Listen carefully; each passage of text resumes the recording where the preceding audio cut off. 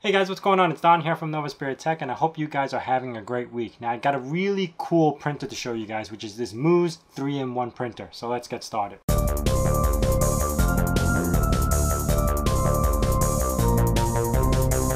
So before we begin, I gotta say that this is a prototype unit and that things might change on their final production unit. Now this is considered a 3-in-1 printer, and what I mean by 3-in-1 is that it could do 3 different jobs using one platform. You could 3D print with this, laser etch, and also CNC, which is mind-blowing. This is built on top of a metal frame, and the print size is 130 by 130 by 130 on all 3 different modes. Each time you need to use a different mode, you would have to replace one of the heads. And it takes 4 screws in the back, and all you have to do is just replace it in the front. It does not have bed heating, nor does it have auto leveling, but there's a reason behind that. Now each time you change the different modes, whether it's CNC or the laser cutter, you have to change the Z height, so that's why they don't have auto homing. Now for the laser cutter itself, you would have to be 20 millimeters above the object. So if you got a piece of wood that's 5 millimeters thick, you would have to go 25 above that. So that's where your Z axis should be. With the CNC, depends on what you're cutting, you would have to put the point right on top of that 5 millimeter piece of wood. So, or 10 millimeter or 15, whatever the size it is. Now the 3D printing, you would definitely have to touch the bed.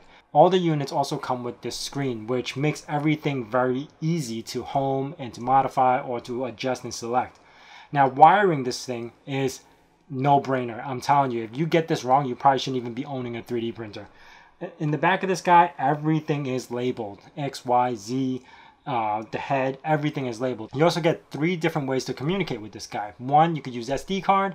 2, you could use the thumb drive, or you could directly hook a USB into the port and then use your computer to print out of. Now for the 3D printer itself, you could use Cura or repeater hose or slicer or whatever you want to use to operate it, as long as you put the settings in for 130, 130, 130.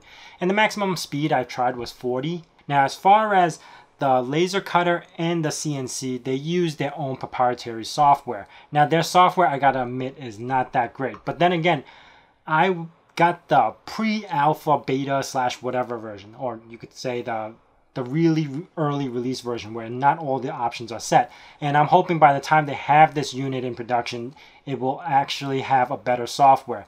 Now what I mean by the software itself, in the laser etching, it does perfectly fine. The G codes go left and right, and the laser etches whatever it needs to. Now when it goes into CNC mode, that's where it gets a little bit sloppy. It's all in the software. There's nothing wrong with the hardware itself. The hardware should be able to take whatever G code you put in. It's a software on how they code the image that you're trying to cut out or the square that you're trying to cut out. It's just not doing it properly. So in conclusion, this printer is very sturdy. I'm telling you, I could probably put this upside down and still be able to 3D print with it. The downside to it is the software itself. It's not able to do all the things that you need to do until they update the software. By the time you guys purchase this unit or probably get the production unit, I'm hoping that the software will be all fixed up. Now I will also be doing a full project with this, with all 3 different modes. Using 3D printing to print something, then laser etching into that something, and then also CNC into that something. So I will be releasing that video a little bit later. So be sure to subscribe to this channel and hit that little bell notification so you know when that video is going to be out. Now if you guys enjoyed this review, please hit that like button, and if you guys got any questions about this, hit it in the comments below. And as I say in my nerd cave, hack till it hurts.